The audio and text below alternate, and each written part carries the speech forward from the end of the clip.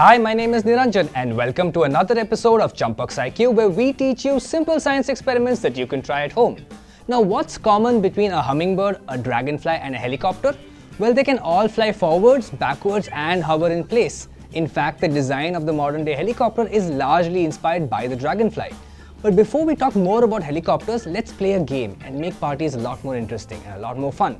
What do you need? Well, you need a pair of scissors, a paper clip, an A4 sheet of paper, which I have cut down to about that big. Now let's get started. So let's start off by taking a little sheet of paper and we fold it along the breadth first and we open it up. Then we fold it along the length. Now the next bit is where the scissors are going to come into play. So now that we've made this fold, we're going to take our scissors and basically cut along this line, right down to the middle. These will make the wings of our rotocopter. The next would be to make two small slits on either side of the bottom half. Now what we have to do is make sure we don't cut right down to the center. We have to leave a tiny piece of gap right there. Yep. Try to equalize it on the other side. You don't have to be exact here. Once that's done, we flip it over and we fold it almost to the center. Fold the other side as well, and the handle of our rotocopter is ready. Now let's work on the wings. The wings are basically going to be these two flappy thingies. Fold one flap away from you and fold one flap towards you. And when you let it go, it should sort of form a V shape, only it's also a Y. Interesting. Now, finally, we fold a tiny bit right at the bottom. Take our paper clip and put it right there.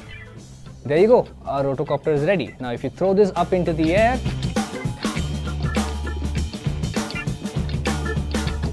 so when I throw the rotocopter up into the air and it comes back to the ground, the air that's around us starts pushing against it. Now since the wings are at an angle, the upward push of the air sort of spins the copter around. But why doesn't the copter move forward? This is because the air around us acts on either wing with the same force, so the spin of one wing cancels the other out. And instead of moving forward, our rotocopter gently comes back to the ground. Now we come to the question of how does a helicopter work?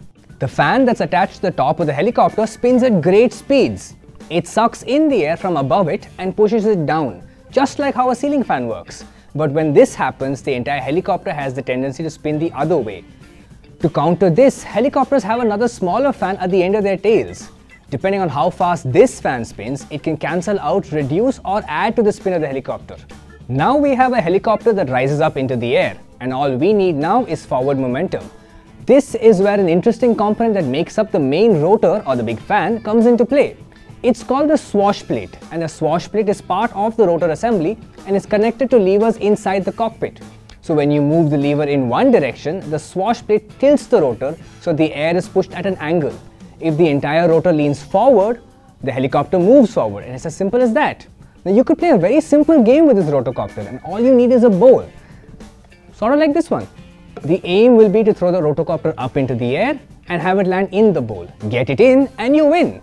Try playing this at home and tell me how many times you managed to get it into the bowl. Leave them in the comments below. My name is Niranjan. Thank you so much for watching this episode of Champak's IQ, which was brought to you by Champak and One Network. Thank you so much and please subscribe.